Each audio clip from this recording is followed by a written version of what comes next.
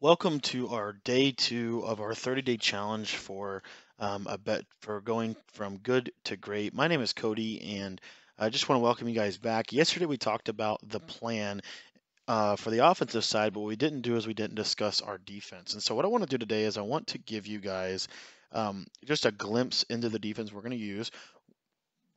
If you guys watch all 30 days of this challenge, and we can continue to get through, and at the end of the 30-day challenge, I feel like it's a good we have a good audience, and you guys have been sharing the video and different things like that, then we will give you this defense for free. But here's what we want to do is we're going to talk about 4-3 under, and what we're going to do is I'm going to tell you guys the blueprint, the plan for my defense, and it's going to be entirely out of 4-3 under, no other defense. And here's essentially what you want to do. Number one, you want to find the best 4-3 under in the entire game. To me, that comes out of the New England Patriots defensive playbook. They have a really solid 4-3 under, but they also have a couple of other formations we can use that we've written about in the premium membership. If you haven't got the premium membership, be sure to get that. The link is in the description of this video. But 4-3 under, here's what we want to do. We want to use this defense. And so what we're going to do is you want to build the roster. We're going to talk about how to build the roster tomorrow. But here's the blueprint for a successful defense. Number one is that you can call zone coverage, man blitzes, and zone blitzes all from the same look. Okay, so here's our base look for this. We're going to come out, we're going to baseline, we're going to show blitz, and we're going to pinch our linebackers. And from this look right here, this is how we're going to play defense. It's going to look the same every single thing. So when we go to a man blitz like an edge sting, well, we're going to baseline, we're going to show blitz, and we're going to pinch the linebackers. And as you can see, it's going to look exactly identical. When we go to cover 3, the same exact steps apply, baseline, show blitz, and we're going to pinch the linebackers in a little bit just to kind of get them aligned. And as you can see here, this is our cover 3 defense, okay?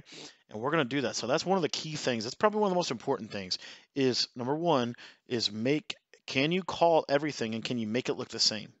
Okay, for this, we can. The second thing that's important to have in a good defense is to have a good user player, okay, and to user the same player every time. So in this defense, I can user the middle linebacker, and I can user him right over this nose tackle every single time. So this is my player, and I will never user anyone else. This is my guy, and I'm going to sit right in here. This is my field to cover, okay? So that's step number 2 is find an ability to user someone, and you have to user the same person every single time. The third thing is, can you stop the run? And with this being with it being a 9-man box, I'm pretty sure we're going to do okay at stopping the run. We also have a nose guard and different things like that, so I think we're going to be fairly good there. The last thing that you really want to look for in a successful defense is, do you have pressure options? Can you get pressure from both sides? Which is, again, something we're going to talk about later. But if you look at this, we can blitz both safeties. As you can see here, if I wanted to bring pressure off the right or the left edge here, I can just blitz the safety. As you can see here, he's going to loop in and he's going to get pressure. So because of the show blitz feature, this now makes this defense a very good option. Okay, we're going to show you too. Like I said, if you guys stay committed to this series and you're watching every day, at the end of this, we're going to give you the defense away for free. Okay, for the defense that we come up with out of this, we're going to give you the scheme for free, just like we gave you the offense for free. All you're going to have to do is leave an email. Okay. And then the last thing that I would say that you want to look for in a successful defense, again, you can get pressure. You can make it all look the same. You can bring it from cover 2, cover 4, cover 3. So that's all good. You can stop the run from it. That's good. You make it look the same. That's good. So what other things exist in a successful defense? To me, they are called X factor plays. And what I mean by that is exotic coverages that you can use for this. So from the 4-3 under, a play like the Mike Will cross is worth its weight in gold. It is a very powerful play, because the question you also have to ask is, what am I trying to stop? So as a defense, what we're trying to do is we're trying to stop people from getting touchdowns. That's really the goal. If we can stop people from getting touchdowns, then I am perfectly okay with that. So the reason I say that is because for this specific defense, does it have a good red zone defense? Does it have a good red zone defense? Well, the question is, and here's how you really answer it: can it stop the run? Right? Can it stop the run middle? Can it stop the run to the left? And can it stop the short passing game? And in my opinion, everything in here um, that I've seen from the 4-3 under is it can certainly do that. Okay, you can certainly stop the run. It can certainly fill all the gaps that you need to fill.